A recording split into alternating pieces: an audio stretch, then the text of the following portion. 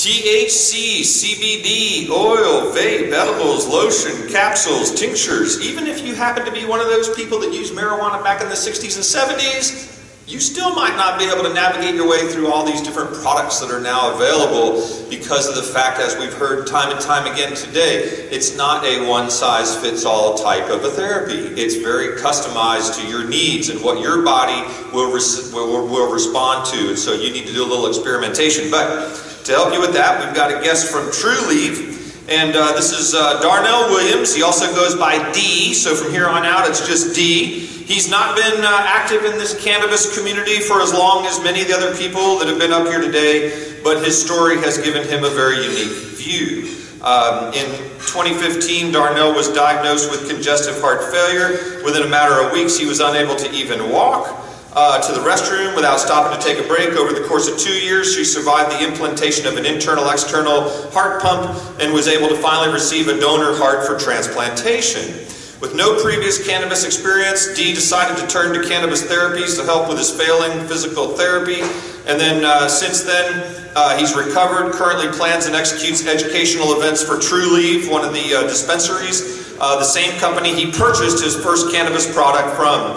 Sharing the knowledge that he's gathered to help educate others on how cannabis can become a healthier alternative medicine for those who choose it. Ladies and gentlemen, please join me in welcoming community educator from Trulieve, D. Williams.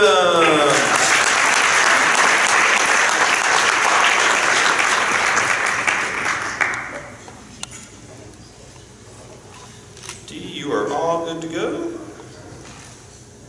Thank you kindly. Not quite yet. Well, we have a security warning. The federal government has seen the pot plant on here, and it won't let us open this. I've never seen that one before.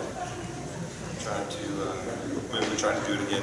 D, you want to go ahead and just sure. Maybe say a few words to the audience here while we're trying to get this thing going. Okay. Hello everyone, Darnell Williams. I go by D. If you ever see me out and about, that's how you'll get my response. I was asked to come up here and just talk a little bit about what it's like after you get your card. We've heard lots of great things about the hemp industry, how cannabis can help, the law side of things, which is great to hear, and some good advice on how not to get into trouble. Now that you know how to get your card, I need to show you how to use it. You'll come to any of the MMTCs that are available. There's currently 14 that are licensed at the moment, 22 to be coming soon. Some of them are here in this building. There's Trulieve here in the back, and Surterra over here as well. Trulieve is who I represent. We are all here to help. You are in a unique. Are we good? You are good. They're not going to come get me, right? No. We have put a force field around the Ritz-Carlton, so you're good to go now. Excellent. We're all here to help to provide a product and to provide education, most importantly to patients all over the state. So this is the title of my presentation that I put together. I'm going to call it Pharmacology. It is a complete made-up word, but if you hear it in the future, remember where you heard it first. I think it is really the future of cannabis in the U.S., where cannabis can be used as a pharmaceutical medicine, all depending on research. We've obviously seen that Willie Nelson could use it for so long and he's just fine. And that we can all see benefits out of what is called a Schedule I drug that has quote-unquote no medical benefits.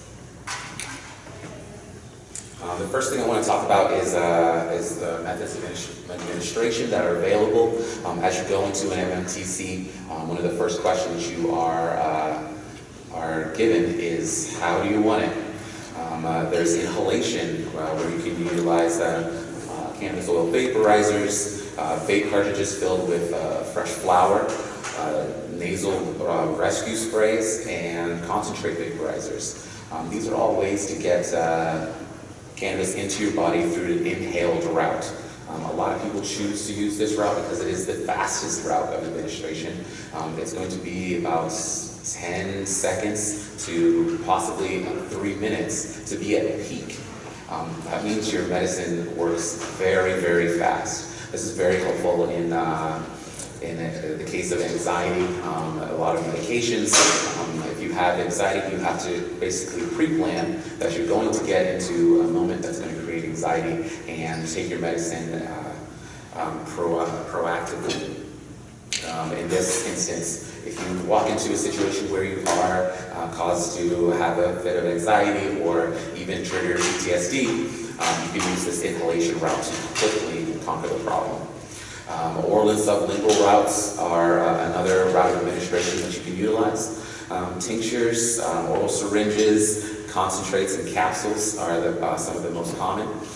There's also oral sprays. There's meter dose inhalers on the market where it looks identical to an albuterol inhaler. You can just take a puff and it delivers exactly 2 milligrams of cannabis inhaled into your lungs, and it can work quickly for you. Topical is another great way to get cannabis without receiving psychoactivity. It is something that you can apply locally, and it will give you results somewhere where there's not a lot of tissue is preferred, where you can use it, say, on your hands to tackle arthritis or rheumatism. My next slide, I will, hopefully I put it in here correctly. It will show us a little video from our medical director, Ken Smith.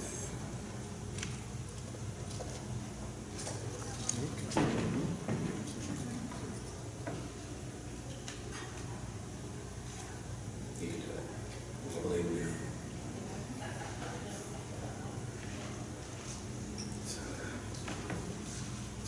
It's not there? Okay. Alright, so I'll go over what Ken was going to say. Ken is just going to talk about our methods of dosing. You can see on this next slide as well. We'll look at it in this fashion. I know the print's a little small, but this is showing you how you can use cannabis in a medical way. In a recreational sense, you light the joint, you smoke the joint. Didn't allow you to measure how much you were taking in, and it allowed you just to get as high as possible, as quick as possible. That's not what medical is about. It is actually trying to get to the right place without getting too psychoactive. If you look at this first one here, it says, it talks about our 250 milligram cartridge. Using that 250 milligram cartridge, you can receive 1.87 milligrams in a 3-second draw. It gives you at a 50% THC percentage by weight. So that 3-second draw is going to give you 1.87 milligrams. Stop there. See how that feels. It's going to be our 2-hour window until that cannabis product is gone out of your body. If that's too much, that's your dose, or that's above your dose, you'll want to titrate down. If it's not enough, wait that full cycle and try again. Now let's go for 6 seconds and see how long that feels. If you journal this, I promise you will get it down very, very quickly.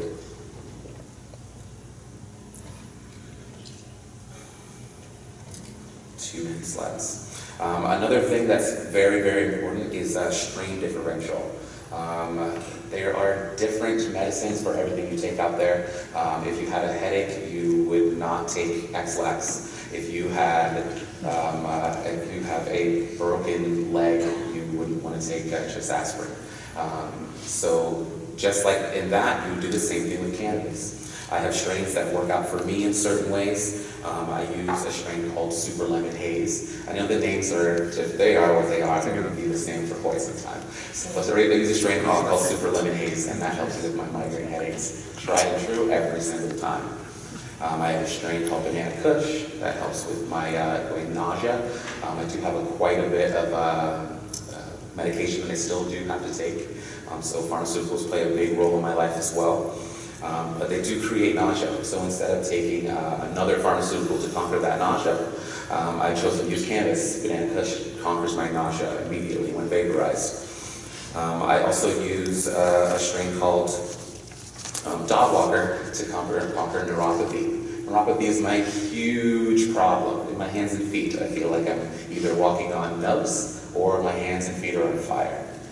If I have cannabis and I have to use it in multiple different ways without being too psychoactive, I have to use it topically on my hands and feet. I have to inhale 2 milligrams and I have to ingest 4 milligrams. It took a long time for me to figure this all out, but now I can stop shit.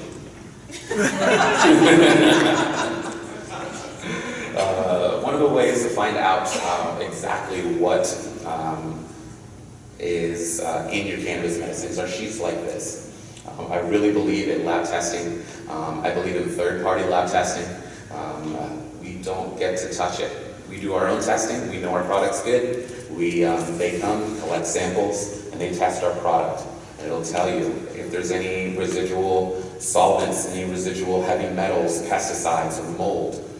They're not allowed in the products, so we can't get it to you. I can definitely attest that sometimes we fail.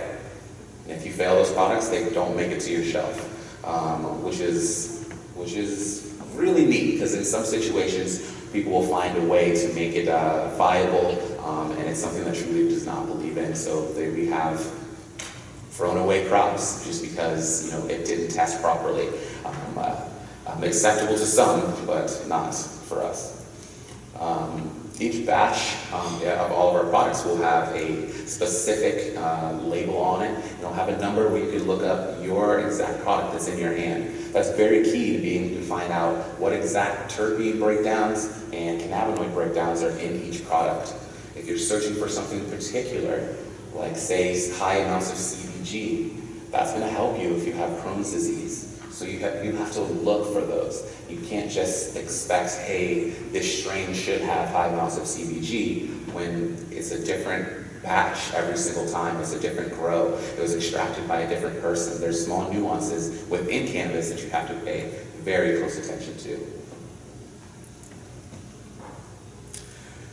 Oh, this was another great video, guys. Well, can you act it out for us? Yeah, it's so good. They do the drawing thing. It's really neat. It's really, I'm going to explain the difference between THC, or delta-9 tetrahydrocannabinol, and delta-8 tetrahydrocannabinol. They're very, very, very close, where they do provide psychoactivity, but delta-8 provides less, and it is a little more in tune with your body, where it has the neuroprotectant that Josephine was talking about. It comes primarily from this delta-8 THC. Also, it is a wonderful cancer treatment for nausea. It's extremely good at conquering nausea. We have multiple delta-8 products on our line. We have a delta-8 and delta-9 product. With the strain of Diablo, we have a 1-to-1-to-1, which is delta-8, delta-9, and CBD in Blackberry Kush. And then a delta-8 CBD, which is a truly just a great medicine in Purple Punch. The names, they do get me sometimes, but they are really, really good medicines. And they've gone through some great studies, especially this delta-8 CBD that can be administered to patients. A study was done in Israel where it was administered to patients before their chemotherapy treatments, and they experienced 0 nausea during their entire treatment session, which is something huge to be said. People not being able to eat during cancer treatment is part of the reason why some of them don't make it. Being fed by an NG tube is not fun, I can tell you from experience, and I don't think anybody really deserves it. All right.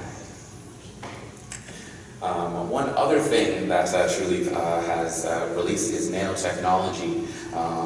We're taking science and nature and we're mashing them together to create new products to help these patients. Some patients need high doses of THC and CBD. With that comes concentration. That does make the products sometimes a little bit more expensive. But if we use technology like nanotechnology to be able to create a better product, we can give it to our patients to be able to use it. This nanotechnology uses sound to break up molecules to even smaller bits.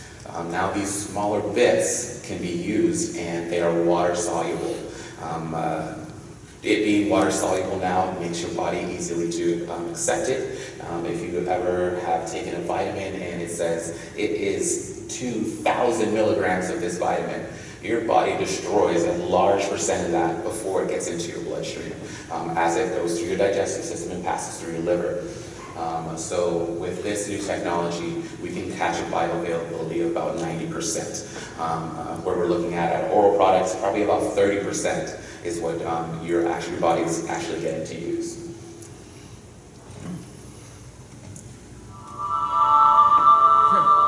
That one works. One more test.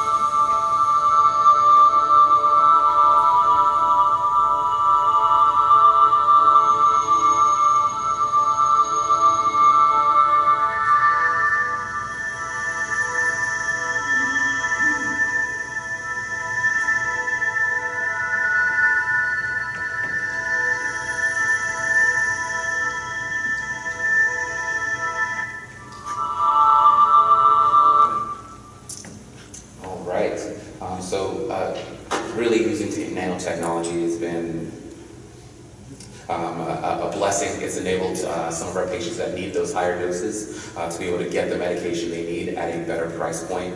And also, if you saw that last graph, intake is much quicker, so we can get relief to people in a faster and better way.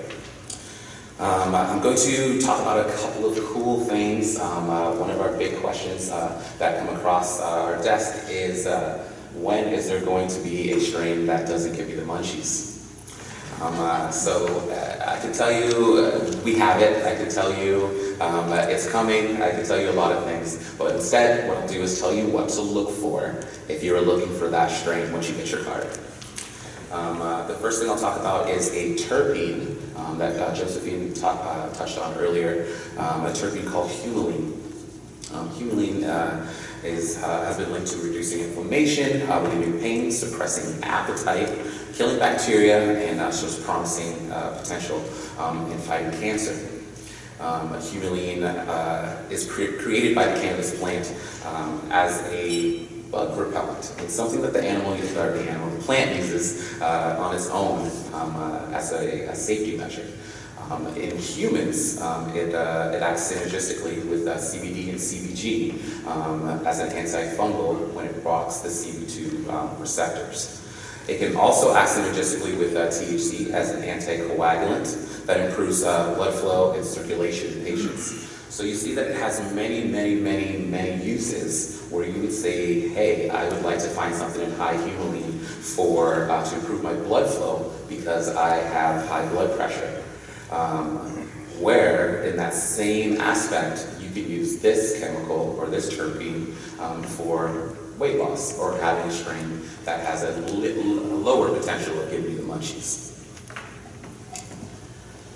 Another thing that you have to take a look at is THCV. THCV is actually a cannabinoid, a tetrahydrocannabinoid that can be used as a lot of the same ailments, like anti-cholesterol, anti-diabetic.